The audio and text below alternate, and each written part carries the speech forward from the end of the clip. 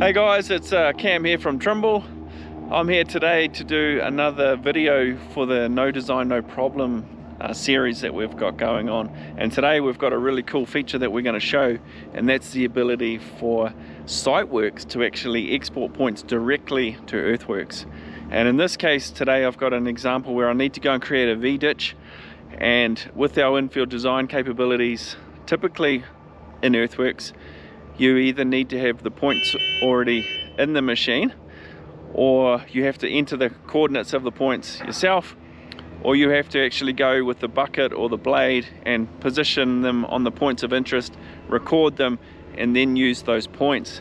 That isn't always feasible or practical to be able to do, and in this case we can actually use a rover with Siteworks to go and record the points and then import those in and use those points for our creation of the alignment. So let's get into it. Hope you guys enjoy this video and are excited about this new value that we can do now with Earthworks and Siteworks in the field, really helping with that, hey, no design, no problem. Because guess what?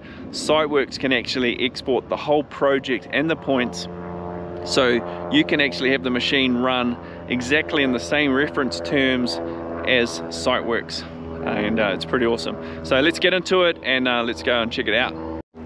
Okay guys, so we're here at the machine. Today we're going to be using this link belt, and what we've got is we've got a this open space behind the test site where we need to create a V-ditch from the top end and work our way all the way down through here. And Steve's out here doing some surveying, so I'm going to call him over and get him into it and tell him what we need to do. Hey Steve, do you want to come over here, mate? I need you. Okay guys, so this is Steve here, our expert of Siteworks. Steve, what we need to do, mate, is we need to create a V-ditch up here. Yep. And work our way through the middle of this field. And I want you to do, if you can do one side, then I'm going to come off and do my invert and come up. Yeah. within Earthworks. So if you can go and do that, mate, that'll be awesome, and then I'll export it into Earthworks. We'll get you set up. Let's go. All right. So guys, yeah, we're just walking up to the top end. Typically, if we didn't have these points, I would have had to tram the excavator up, and it's just not feasible here. A little lighter, less diesel this way. Yeah, exactly, more sustainable, right. So yeah, we're just working our way up here to start. Okay, so basically this job's pretty flexible. We're at the top of the site. This is a Trimble building. What we need to do is just create a V-ditch running down through in here just to help with some of future work that we've got planned. So yeah, Steve, basically, mate, just starting about here and just working through the guts of this field, and we'll be good to go. All right, we'll get you some points.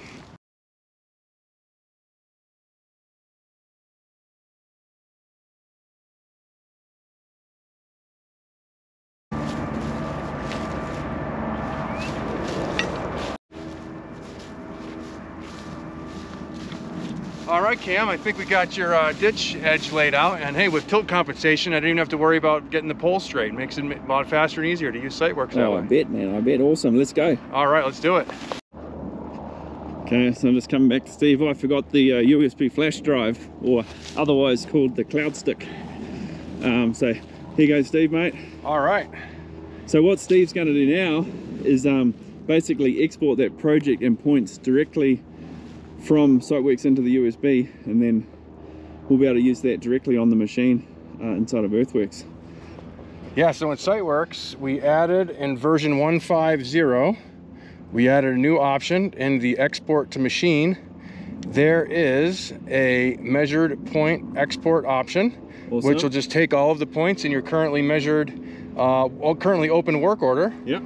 Just have to simply do that. It's going to write it in on a project library right into on the USB stick, and you should there we go. It's saved already. Yeah, there you go. Just go ahead, Cam, plug it on in and see how you get. Cheers, mate. All right. Hey, thanks, Steve, mate. So we've got the USB, guys. We're going to pop it in to Earthworks here. It's going to detect it, and what we want to do is import files to machine from the USB. So we'll go there.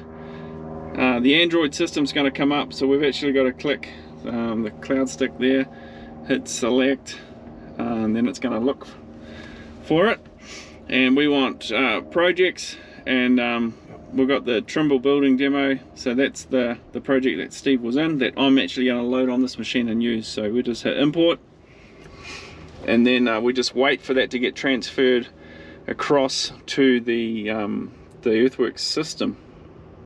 Okay, so here we go, we're getting close now to the end, and what it's doing is going to be taking the whole project from Siteworks with the coordinate system and the points and everything, and putting it directly in Earthworks. So file import successful, awesome. Hit OK. Now we want to go and select that project. So we go to machine or job setup, sorry, and then we can come in here and select the Trimble building demo. And yeah, we don't have a design selected because, hey, no design, but now no problem, because we're actually going to go and create one. But we need to go into mode for infield design and go through here and start the creation process. So we're going to go create, and we're going to do an alignment with section, and then we're going to actually it's loading that project in the background now, so we're going to go and use it from points. So hit points, and then you just use the normal process that you normally would. So we go add the first point, and these are all the points here that we created, and I think you used no design no problem, did you, as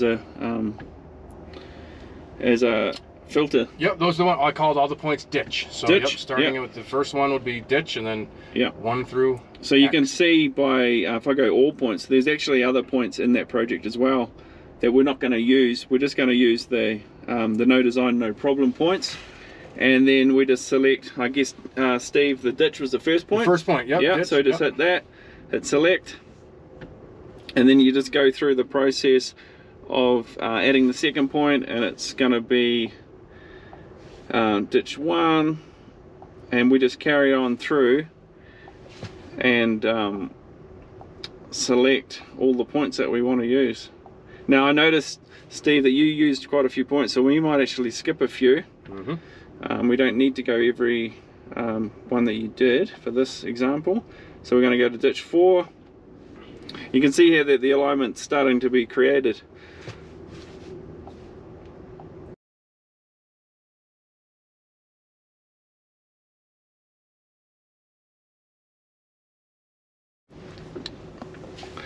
So there, this is our alignment. We're going to look at the elevation, and then what you can do with the infield design, if we wanted to, which we are going to do, is between these 2 points that are highlighted, the first point and the last point, we can actually smooth it out to make sure that there's a nice smooth grade between all those points. So, and that's just a matter of hitting that guy. It's with the scale you can't see it too much, but that's a nice smooth constant grade between all the points. But we're going to follow that alignment that Steve had created. So then we just go next, and here we can now we're going to create the section or the template that will hang off that line. So we're going to do it on screen, and just for this case here, we're just going to do a nice just a V-ditch here like this. The intent of this video is just to show you the process, not the actual specific. We're not engineers, that's right. Yeah, so what we wanted to do is I wanted to tie that first point on the alignment that Steve created, but that's the V-ditch that we want to create for this example. We hit next, and then here what you can do is you can change the point at which it aligns. So that's what we want to do. You can make it go off the center. You can see here, you've got a little 3D view you can look at, but we want to actually tie that section or template off of that the first point, so we can just move it over. So that's on the left, that line's what Steve just walked, and then we just hit apply. That we're good with that. That's our design, so we want to select it, and then we want to load it. And then here you can see that Earthworks has started up here with the guidance views, and it says that we're off design, and that's correct, because our designs out through there. So what we can do is we can just zoom out, and you can see here that that's our design that we just created. So I'm going to move the machine over and then show you actually there in the dirt what it looks like.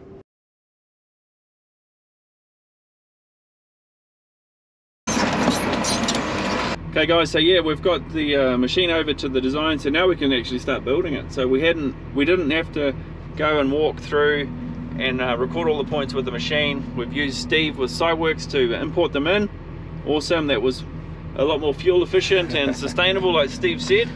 And yeah, so what we can do is I can rotate around a little bit, and you can see here the design. It's a V-ditch. You can see the points that Steve walked is on the edge of the design like we'd asked him to. And we can also go into this view here where you can actually see the design overlaid on the site with the AR camera. So that's another little benefit. If you've got the AR camera, you can visualize the design overlaid with the site and what you can see out the window with the camera that's on the machine. So yeah, hope you guys enjoyed this video.